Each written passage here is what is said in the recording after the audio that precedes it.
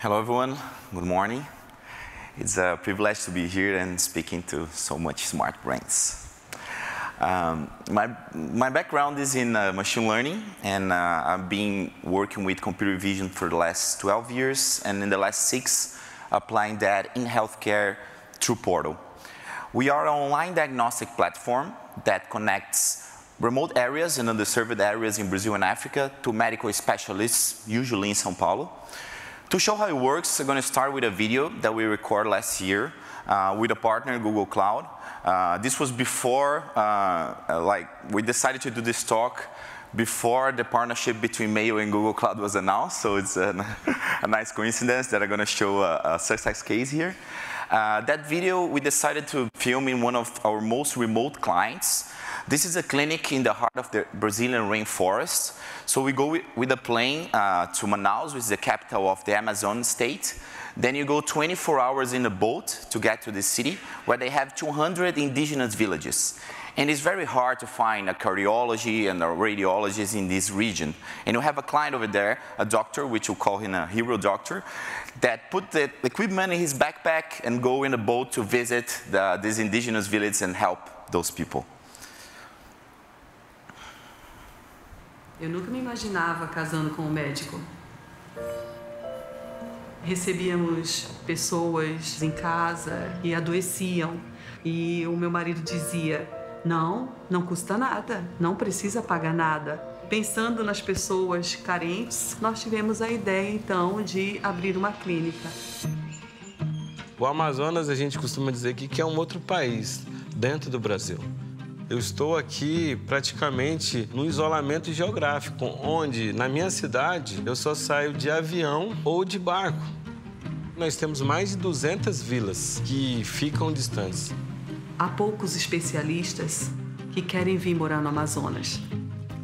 A gente fez parceria com a telemedicina.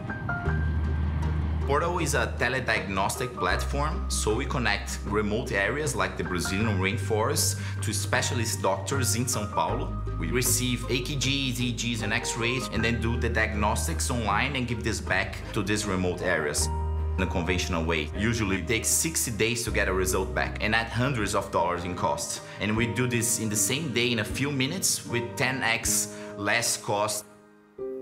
So for us, the cloud was the only way. It needs to be easy to use. A nurse in the middle of the rainforest is not an IT technician. The nurse only have to do the exam. It will automatically appear in the cloud and to the doctor. So Google Cloud is enabling us to really grow and operate this large-scale telemedicine company. We have our first client in Africa now, in Angola, which is sending EKGs to Brazil, and our cardiologists are giving the results back there. So we can launch in Europe, US, Africa, and the whole globe, I hope. The end goal is that anyone in the world can have access to quality healthcare through Google Cloud. And I believe that this will change healthcare forever. Eu fui ajudada muito na minha vida, então você tem que pensar no próximo. Pensar no ser humano. Cada dia mais eu me sinto bem feliz de trazer, essa tecnologia e realmente montar a clínica, Então, assim, começou realmente a abrir as portas para um outro mundo.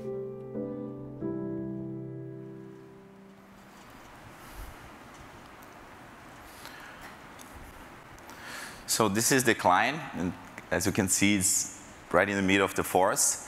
And for us, it was very symbolic because we had a chance to visit them and film this with them.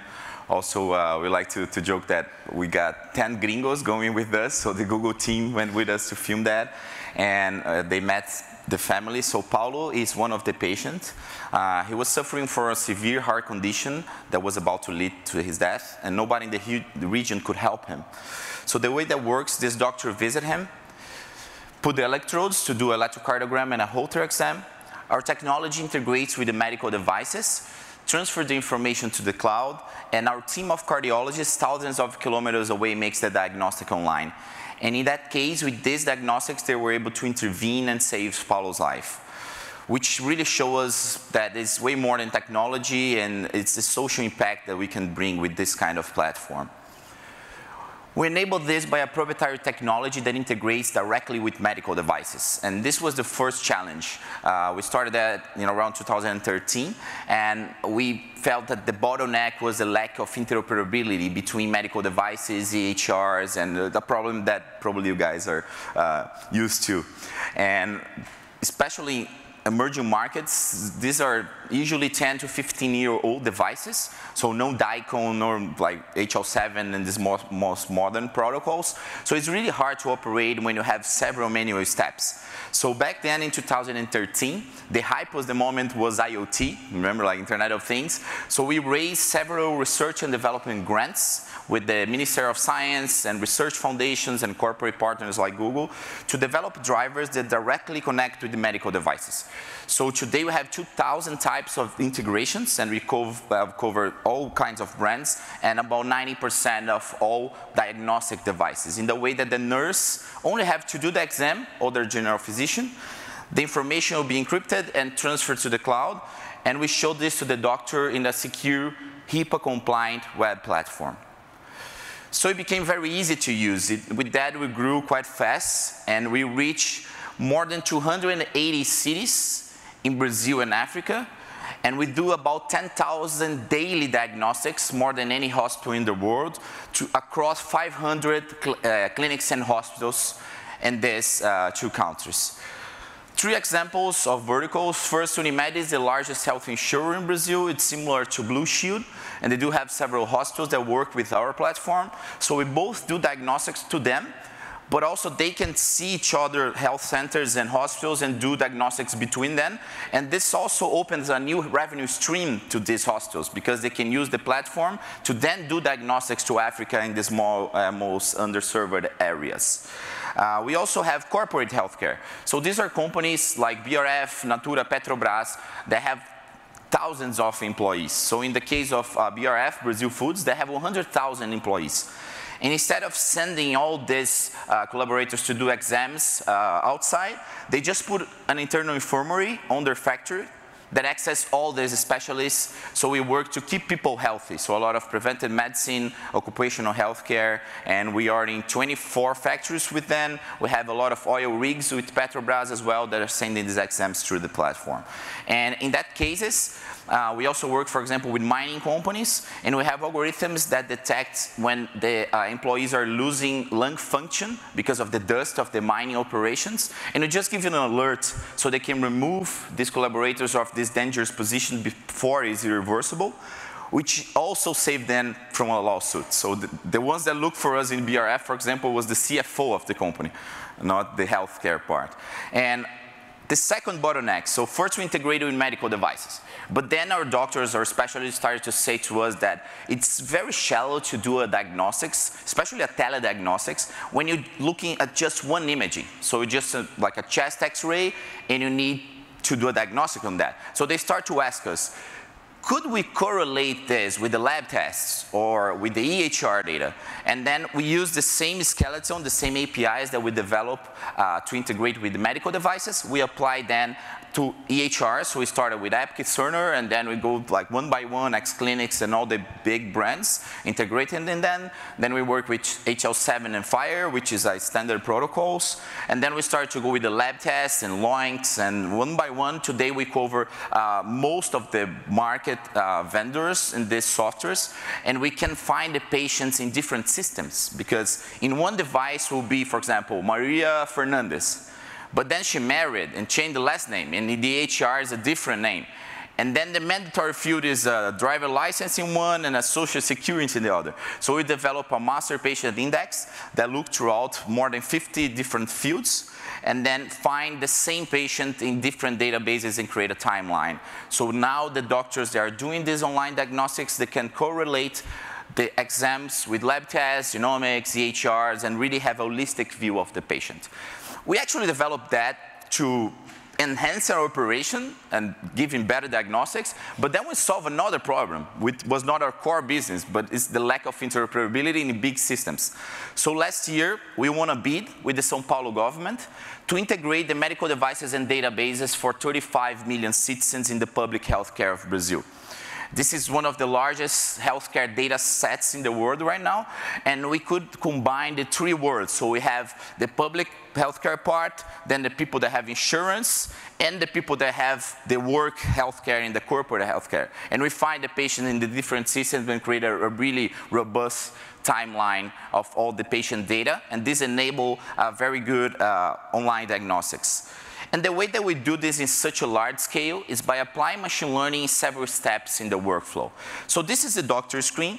On the left, you have an exam. In that example, it's a EKG, but it can be anything from 20 different modalities, and it's coming directly from the medical device. On the right, since we have 30 million patients in the database, we know which text the doctors use most per disease. So we create decision trees, and they don't have to type anymore. So a cardiologist will look at this exam and will click arrhythmia, next. Infarction, myocardial, next. Normal, next. Even in more complex exams like a brain scan, neurology will look at that and will click abnormal epilepsy, diffuse, frontal lobe, diagnose, next, diagnose. And this is speed up about 10 times how many diagnostics the doctors do per hour, which allow us to really drop the price point in the other side. So we are able to do brain scans for $5. So just compare with the American prices. And we can really make this in a large scale, but with low price. Second benefit, we're now not linking imaging with free text anymore. It's what we like to make a joke that is the poetical freedom of the doctors, but if you give a problem, 10 doctors will write in the different way, the same thing. So the way that we did, we give the freedom, so in the front screen, the user experience from the doctor, he's reading what he wants, but in the back end, these are tied to decision trees, which are then linked to ICD codes in this Nomad. So now we are linking images to really strong labels by these doctors, and I have millions of those pairs. And when you have that, you're able to train computer vision models. So this is when we joined forces with Google about 2 years ago and raised about $10 million in R&D grants to develop that. And today we have 100 different computer vision models that automatically detect diseases and medical findings above 95% accuracy. That means that we have one for cardiomegaly, one for nodules, one for arrhythmia, tachycardia. So these are very specific models, and we have 100 of those. And most of these models are in the state-of-the-art metrics right now. And this is important because we train those algorithms with very diverse data sources from 500 hospitals, so they generalize very well to new data sets, because these models learn from different tiers of devices, different technicians performing the exam, so they are very robust. The way that we use that, we receive an exam, can be any modality. It will go through this neural network that has been trained in millions of examples that detect the disease, in that case an atrial arrhythmia, and this will put a risk score in the exam, move it up in the queued emergencies. So we guarantee that any emergency will hit the doctor in up to 30 seconds. And this is how we take care of time-sensitive diseases like stroke, for example. Then, after this triage, the doctor will do the final diagnostic, not the robots, this is important. And this will retrain the AI again, daily, with thousands of new examples. Also, now that we went above the 90% accuracy and precision metrics, we trust the algorithms enough to also do double check. So imagine if the algorithm made a prediction of arrhythmia, but the doctor clicks normal, they disagree. The system sent to 3 other doctors and create a board of consensus, thus eliminating human errors. So this helped a lot in the adoption part for the doctors, because now they feel safe. They know that this is a prioritization and a double check, and not AI to replace them, but to empower them. Same thing with the nurses. Now the nurses that are in these 500 hospitals and clinics in rural areas, they are being empowered, because through this technology, they become the local hub in the region. They now can do several different modalities and brain scans in the middle of the rainforest, and this empowers both them and the owner of these small clinics, which usually become the hub in the region and receive a lot of new patients. And through that, we started to grow with different data science projects. So we started to create clustering tools on top of this 30 million patient data lake, so you can see oncology patients, which kind of chemotherapy is giving best outcomes, and all kinds of different analysis. We create these automatic alerts to the public health care of São Paulo. So instead of trying to look at the 30 million person, now they have this small red dots over there to look at the more severe cases daily.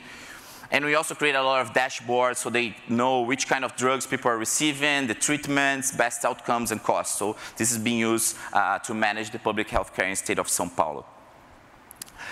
This was made with the ecosystem of partners, so a lot of manufacturers, research foundations, corporates like Google. We've been through Google Launchpad Accelerator, so about 10 times in Silicon Valley with our team to improve this technology.